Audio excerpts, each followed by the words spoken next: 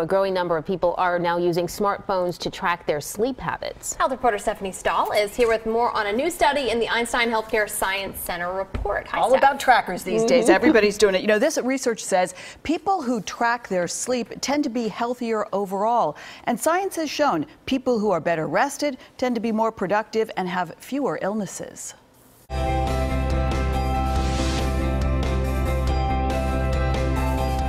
Getting a good night's sleep used to be a challenge for Sarah Collier. My REM sleep is good. But the 42-year-old says once she started monitoring her sleep with her Fitbit 6 years ago, she's had more restful nights. I have to be much more routine-based, take the dog for a walk and try to be in bed by 9:30, and then with the idea of being asleep by 10.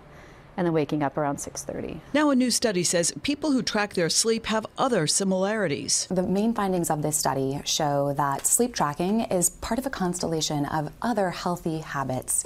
People who reported sleep tracking also reported really good nutrition and regular exercise habits. The study also shows men are more likely than women to track sleep.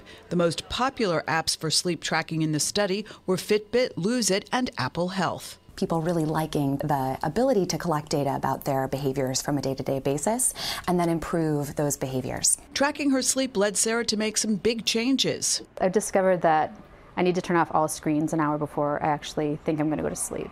I've noticed that having drinks at night, unfortunately, affects my sleep. I've noticed having caffeine after 4 p.m. affects my sleep. She says she's now averaging a good 8 hours of sleep a night.